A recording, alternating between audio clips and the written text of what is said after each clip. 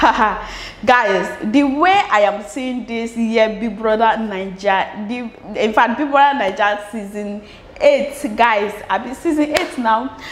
I have been seeing speculation everywhere because by now they ought have been done audition. They didn't do audition this year, and I'm wondering why. Are they going to give us a break this year? Like, what is going on? What is Bigbrother up to? You understand? Like, I don't understand what is Bigbrother up to. So there is this speculation that has been going everywhere that they want to have all stars, Bigbrother Naija all stars.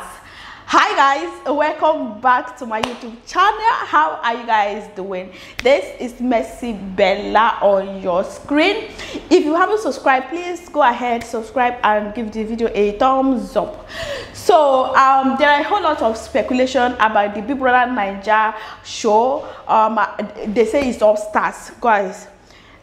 This is what I saw on Twitter. They said, okay, so I heard this is not a confirmation, no. This is not confirmation because this person is not even sure of what the person is saying.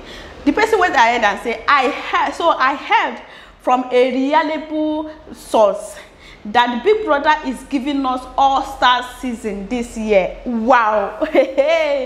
wow, all-star season, guys. It's going to be a bomb. If this is true, guys, it's going to be a bomb. Like, guys, get yourselves ready to be back-to-back entertained because it's not going to be funny. So all stars this year, the chosen ex-housemates have been approached, and many, including a former winner, have agreed this is going to be a big season.